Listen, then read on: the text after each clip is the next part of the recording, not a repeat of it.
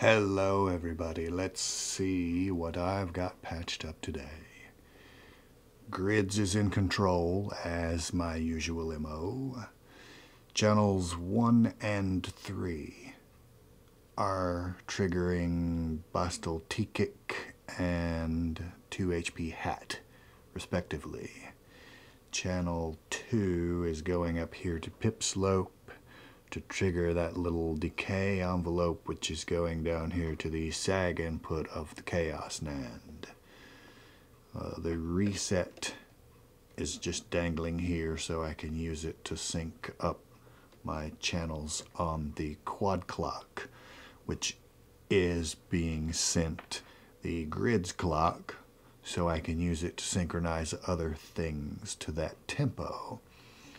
The accent out is going over here and is connected to Dresno to use as the sample clock, and Dresno is sampling a modulation signal coming from vector space. Vector space is receiving two free running LFOs, the two slowest ones on this EMW triple LFO, and also vector space is getting the Lifeform's digital LFO, which can be synced to tempo, so it is running at the same rate as that first channel of the quad clock, which is the grids clock divided by 6, which gives you, let's see, a 24 pulses per, then divided by 6 gives you what would that be, 16th notes? I think technically 16th notes.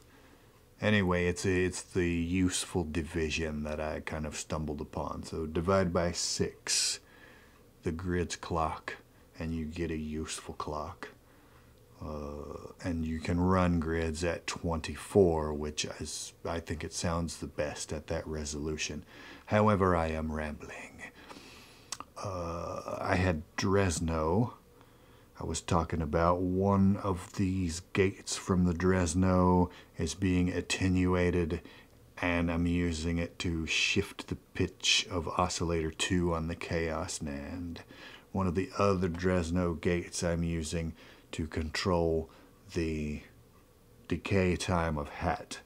And my 3 percussion sounds are going through this homemade mixer right here, which I built specifically for the 3 channels of grids.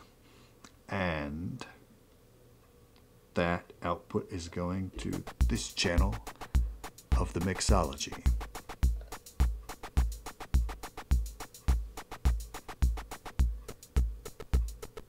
And you just heard the Chaos NAND tone change when that gate flipped from on to off.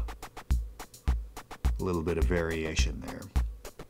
Now the one more gate coming out of Dresno is going up here to clock the Penta, which the output from there is going into the quantizer. And that's going to pitch control volts per octave input on the Lifeform's oscillator 1. Using the internal patch, filter cutoff is actually being controlled by vector space. But everything else, I'm using the internal patch, which sends the low pass output from the filter to the VCA. And the VCA is controlled by the envelope. I'm triggering that envelope with a Euclidean pattern generated by Bostel Little Nerd, clocked of course by that same divided by 6 clock. And that's sounding like this.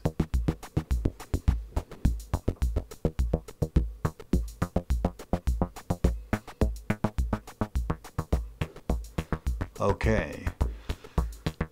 Now there are other outputs that I can use. I can use all of the other outputs from that filter, so I'm taking the band pass. It's going through channel 1 of shades just so I would have a way to turn it down. And then that is going from there to the input of the microburst.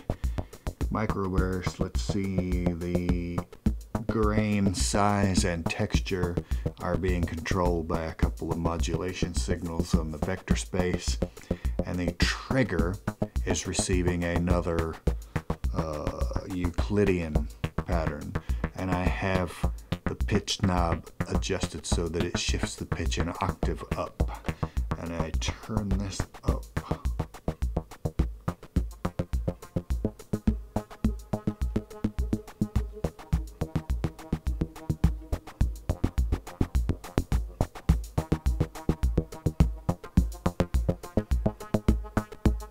And there you go. That's the Clouds algorithm. Has lots of uses. I'm using it now as a octave shift and like a stereo VCA. Pretty handy.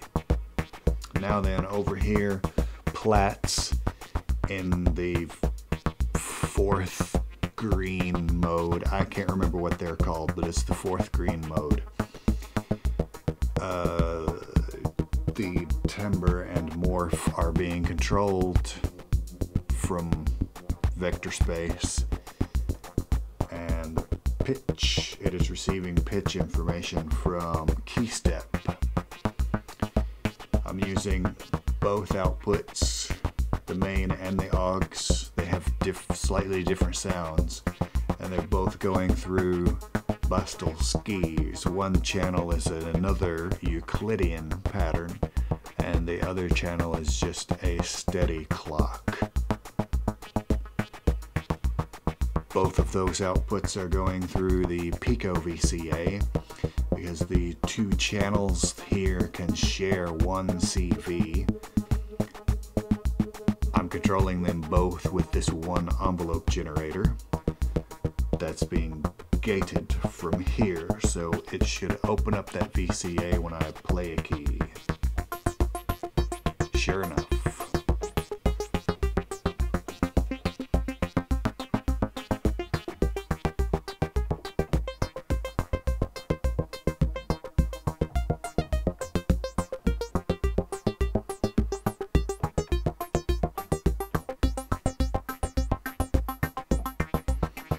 And if I alter the decay time on skis,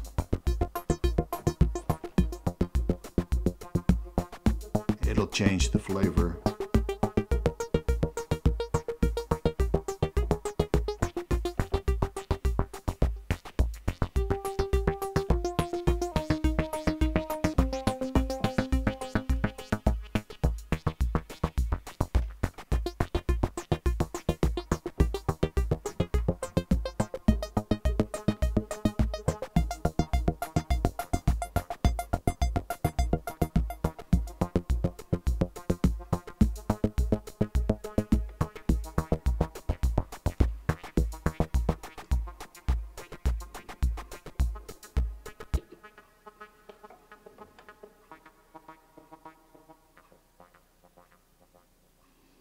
Anyway, there you go.